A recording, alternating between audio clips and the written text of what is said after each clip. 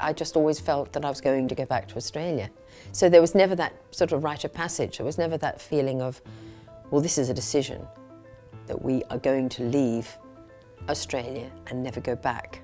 I think what I really feel very sad about, and perhaps maybe poignant things that I paint about, maybe my paintings often are quite poignant, is that loss of family, the loss of my grandmother, who I never saw again, I was very, very close to. She more or less brought me up as a child. And then my cousins, who were like my sisters, who grew up, and when I next saw them, they were like 23. And, you know, I never saw my second father again, who I adored. When you are in another country, it's almost like you detach yourself. You have this amazing ability as a human being to detach yourself from the real sense of feeling. And you often do transpose it into a painting. The painting becomes a sublimation, if you like, for really going into those dark places or those sad places, I think. It becomes sort of crutch.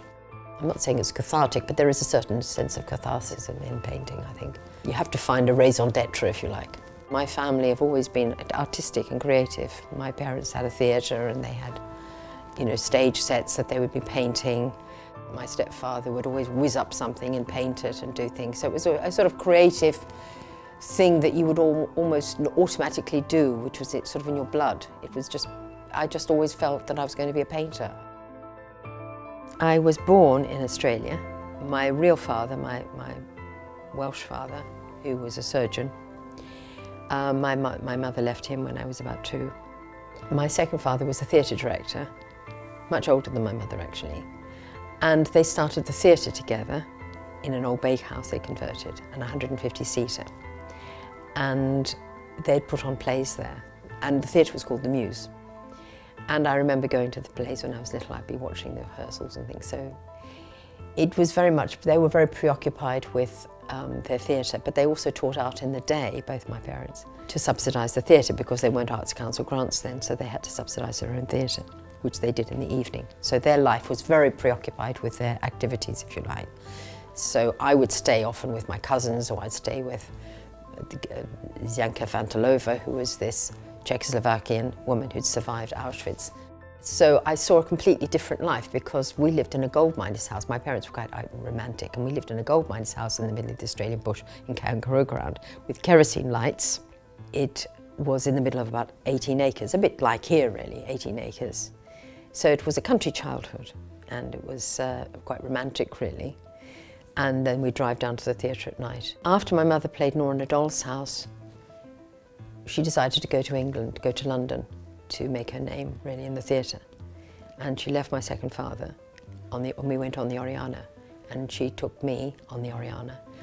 And we came to London in the worst winter ever. It was minus something, and the snow was 2 foot thick. It was 1962, 63. The first experience of an English accent I heard was the taxi driver who said to my mother when she said, "That seems very expensive.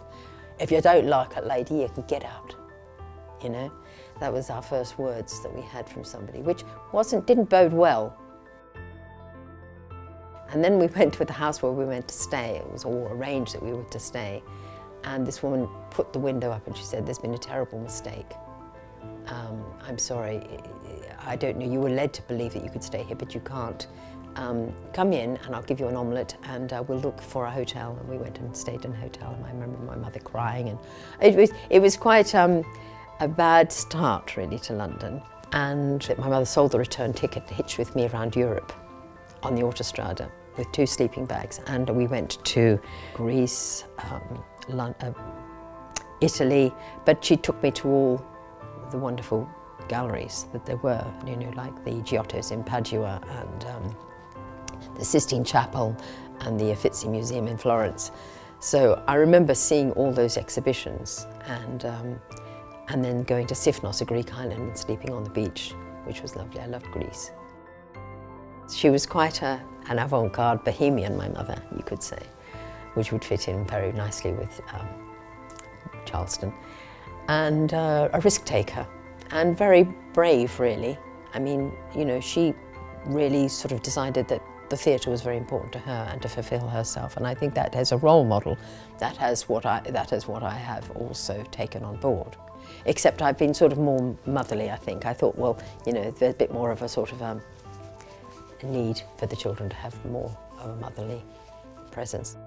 I have painted about her in various stages of having her stroke. It's sort of coming to terms with her bewilderment, if you like, because in a way she is bewildered. She is just as bewildered by what has happened to her. How did this happen? It's so sudden, you see, a stroke just happens like that. So the relationship now is one of a tenderness, really. I feel enormously tender towards her.